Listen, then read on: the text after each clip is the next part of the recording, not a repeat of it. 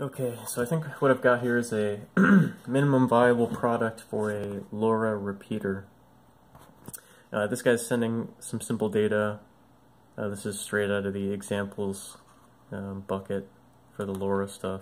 So he's sending like hello and then a number, really basic. Now I've got a receiver over here, same deal, like right out of the examples bin. Both of them, you'll notice, are missing their antenna. Oops, I just touched it and I think I just ruined the demo, but that's okay. My finger acted as an antenna.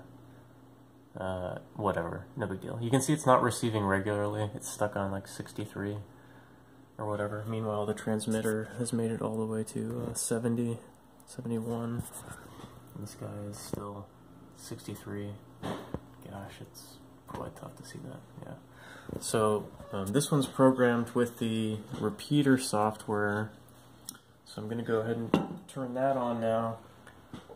And what you're going to see is it's going to jump from here to this guy who actually has an antenna. It's just going to transmit nicely over to this one, which will start receiving regularly. So go ahead and turn that on.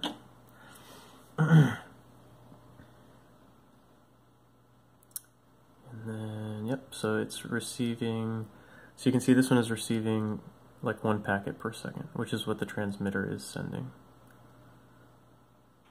So you can just show that that's synchronized.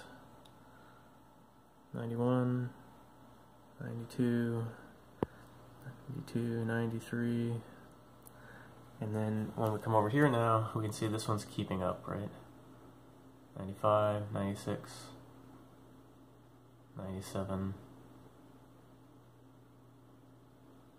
So you can see that the repeater is functioning. I'll go ahead and I'll turn it off now, and you'll see that this one stops updating.